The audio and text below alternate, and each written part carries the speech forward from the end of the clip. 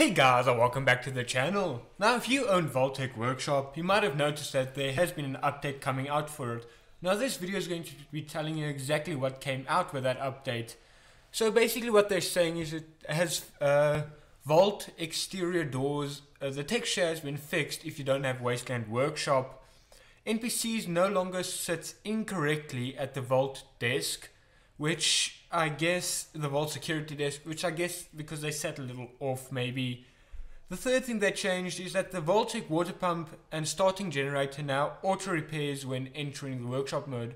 Now this means that if they broke, they would fix themselves. All you have to do is just hold in this little button over here if you're on PS4, if you're on Xbox, I don't know what you use to enter workshop mode, but it fixes it. It fixes shit. It's the first time Bethesda ever fixed anything on PS4. But let's not mention it. Anyway, by the way, check out my other video. There are... So fuck it, no.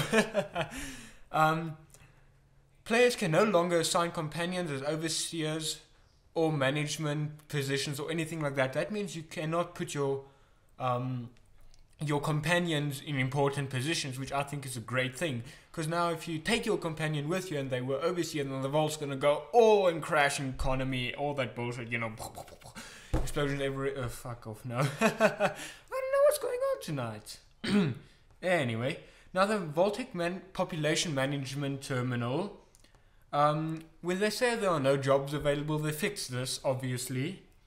Now, the Vault experiments can be scrapped in workshop mode. Now, this means that, you know, the little bicycle and the eye examination thing, if you place them wrong, you can now scrap them and get some of your resources back, which is a great thing, especially if you're like me and didn't build my vault first.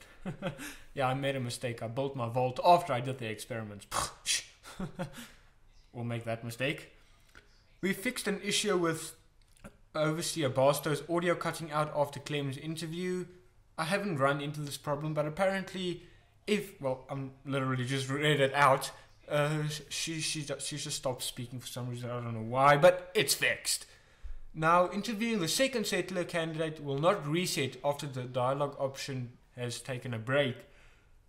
That's a little bug they fixed. It doesn't really bother anyone. But thank you so much for watching, guys. I see this is the longest video I've ever uploaded.